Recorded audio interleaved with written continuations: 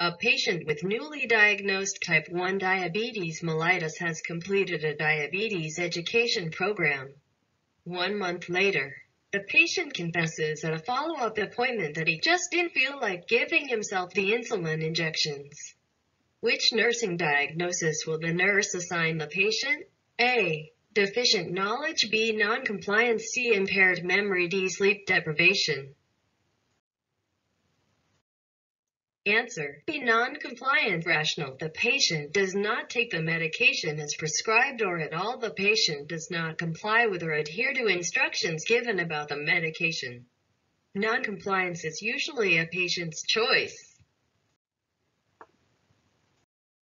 Which assessment findings best support the nursing diagnosis of deficient knowledge related to medication therapy?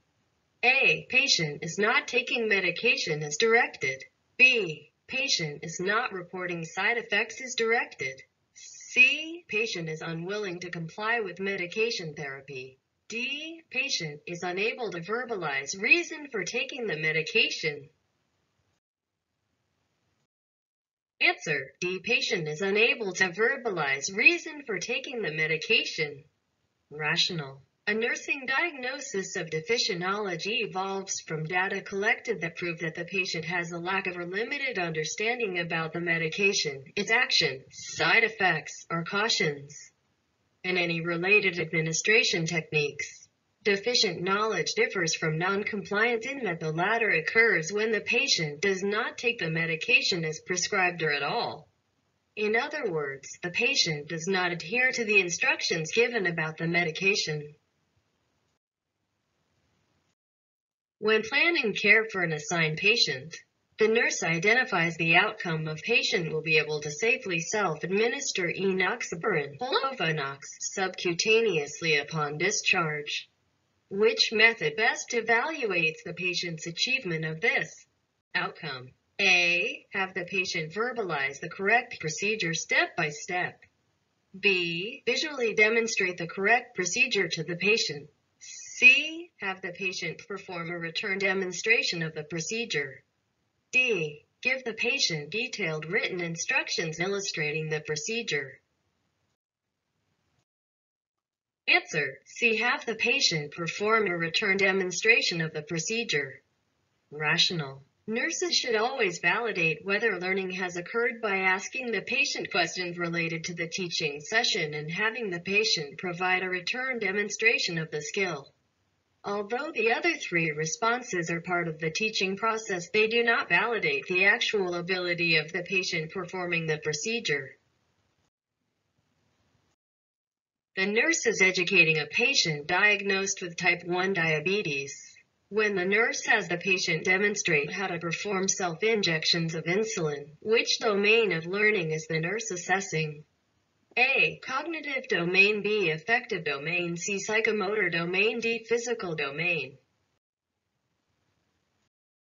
Answer. C. Psychomotor domain. Rational. Psychomotor domain involves the learning of a new procedure or skill and is referred to as the doing domain. A return demonstration of self-injection would fall under the psychomotor domain. What phase of the nursing process would be a priority for the nurse when providing education on a new medication to a patient and family? A. Assessment. B. Outcome planning. C. Evaluation. D. Goal identification. Answer. A. Assessment. Rational. Prior to planning or providing any education, the nurse must assess the learning needs of the patient and family. When the nurse completes patient teaching on a new medication, which method will the nurse use to evaluate the patient's understanding of the information? A. Ask specific questions to evaluate understanding. B. Observe the patient taking the medication. C. Assess the patient for response to the medication. D. Document the education session in the patient chart. Answer. A. Ask specific questions to evaluate understanding. Rational. The nurse should ask the patient very specific questions to determine if the patient has a true understanding of the medication. The nurse is aware that the most appropriate time to begin patient education and begin the teaching learning process is A. Upon the patient's admission to the healthcare setting. B. Once the medical diagnosis is established. C. When there are written orders for teaching. D. At the time discharge planning is begun. Answer: A. Upon the patient's admission to the health care setting. Rational: the teaching learning process begins with admission or contact with the health care setting. The teaching learning process does not require an order and is within the nursing scope of practice. Waiting until discharge time is established may be too late depending on the needs of the patient. A nurse is teaching a patient about the Speak Up initiatives. Which information should the nurse include?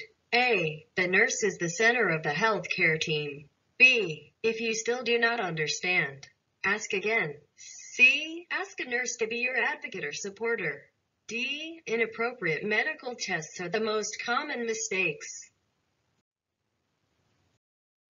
Answer B. If you still do not understand, ask again. The nurse is caring for an 85-year-old patient in the hospital and teaching him how to use an inhaler. His 84-year-old wife attends the teaching sessions, and their daughter comes in to visit in the evenings. The patient is having trouble remembering the steps. What is the nurse's best approach? A. Provide the package insert that comes with the medication for the patient to read. B. Focus the teaching sessions on the patient's wife. C. Provide small amounts of information at a time, repeating information frequently. D. Wait until the daughter comes in and teach the daughter instead. Answer: C. Provide small amounts of information at a time, repeating information frequently. A nurse is providing patient teaching for a community health center that serves a primarily Portuguese population. How would a nurse best serve this patient population? A. By learning Portuguese. B. Always using interpreter services. C. Using the family member interpreter the patient provides. D. Finding a job in a different setting. Answer: A. By learning Portuguese. A student nurse learns that a normal adult heartbeat is 60 to 100 beats per minute. In which domain did learning take place? A. Kinesthetic. B. Cognitive. C. Affective. D. Psychomotor. Answer: B. Cognitive. Rational. Cognitive learning includes all intellectual behaviors and requires thinking. In the hierarchy of cognitive behaviors, the simplest behavior is acquiring knowledge. The student nurse acquired knowledge, which is cognitive. Kinesthetic is a type of learner who learns best with a hands-on approach. Affective learning deals with expression of feelings and acceptance of attitudes, opinions, or values. Psychomotor learning involves acquiring skills that require integration of mental and muscular activities, such as the ability to walk or to use an eating utensil. After providing education regarding medications to a patient who has been newly diagnosed with type 2 diabetes mellitus, the nurse would use which part of the nursing process to determine whether the patient understands these new instructions? A. Assessment. B. Diagnosis. C. Implementation. D. Evaluation. Answer: D. Evaluation. Rational. The nurse would evaluate the effectiveness of the teaching session and look for areas where the patient needs reinforcement. A nurse is preparing for an education session on safe medication administration. Which is the best example of a learning activity that involves the cognitive domain? A. Teaching a patient how to self-administer nasal spray. B. Teaching a patient how to measure the pulse before taking digoxin. C. Discussing which foods to avoid while taking oral anticoagulants. D. Teaching a family member how to give an injection. Answer: C. Discussing which foods to avoid while taking oral anticoagulants.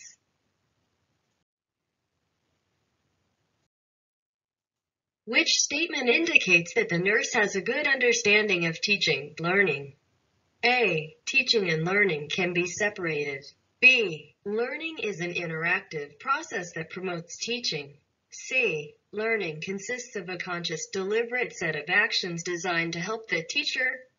D. Teaching is most effective when it responds to the learner's needs. Answer: D. Teaching is most effective when it responds to the learner's needs. Which action best indicates that learning has occurred? A. A nurse presents information about diabetes. B. A patient demonstrates how to inject insulin. C. A family member listens to a lecture on diabetes. D. A primary care provider hands a diabetes pamphlet to the patient. Answer: B. A patient demonstrates how to inject insulin. A nurse provides teaching about coping with long-term impaired functions. Which situation serves as the best example? A. Teaching a family member to give medications through the patient's permanent gastric tube. B. Teaching a woman who recently had a hysterectomy about her pathology report. C. Teaching expectant parents about physical and psychological changes in childbearing women. D. Teaching a teenager with a broken leg how to use crutches.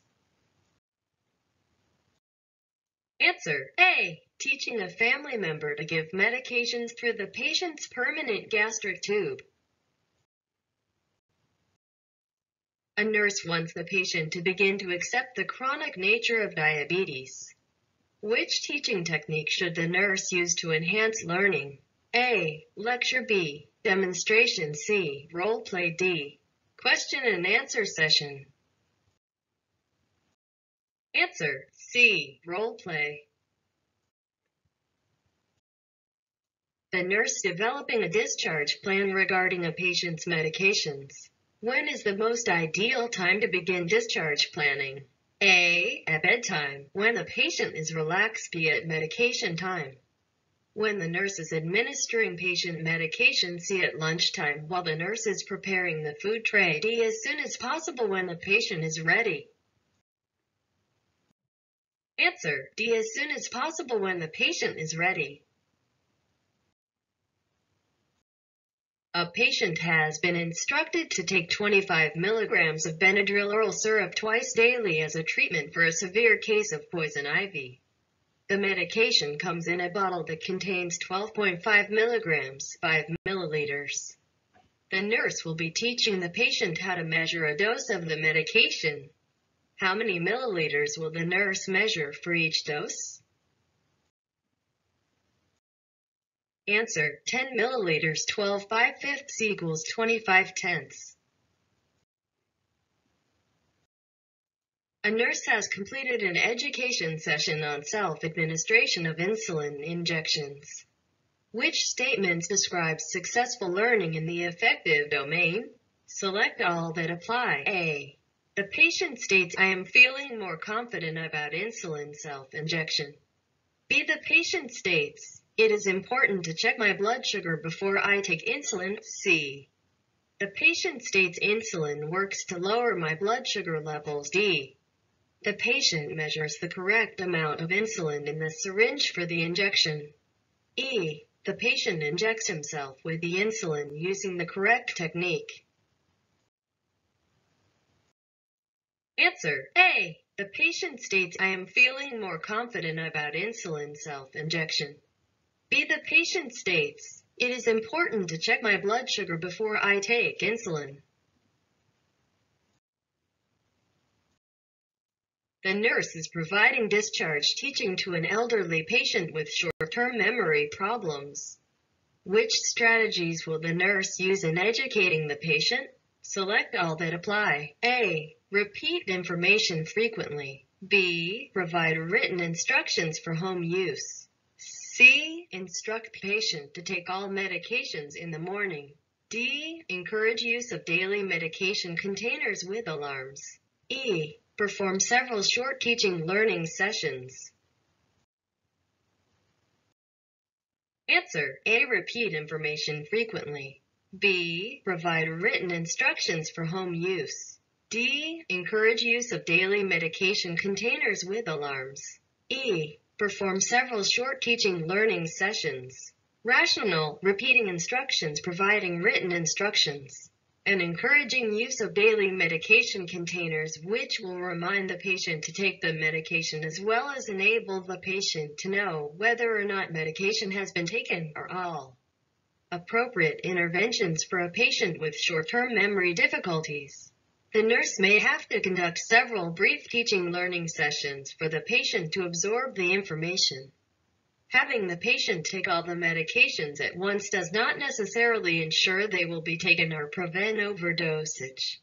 Also, some medications may have adverse interactions if taken at the same time.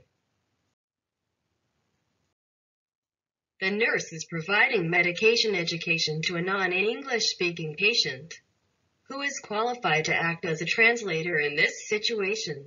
Select all that apply. A. A certified translator. B. A family member who does speak English. C. Another healthcare provider who speaks the language. D. Religious leader for the family. E. A layperson versed in the person's language. F.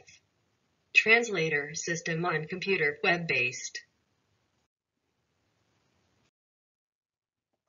Answer.